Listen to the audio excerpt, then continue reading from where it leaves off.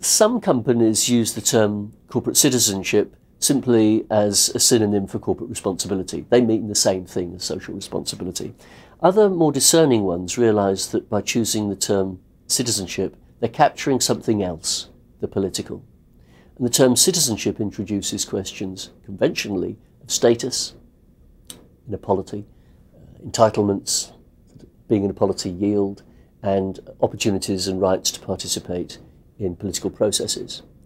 Now, it's the case, of course, that companies share some of these, but not all. When it comes to status, corporations do have a national identity, if you like. They can sue, and they can be sued, but they don't vote directly, though they might influence the political process, which we'll come back to. And they don't usually serve in war, but sometimes they are required to do so. When it comes to entitlements, companies, I think, like individuals, assume that by virtue of paying taxes, there are certain benefits to this. And for companies, it's often in the form of the physical infrastructure, communication systems, health, education systems, which provide a setting in which companies can thrive. And thirdly, they also participate in political processes.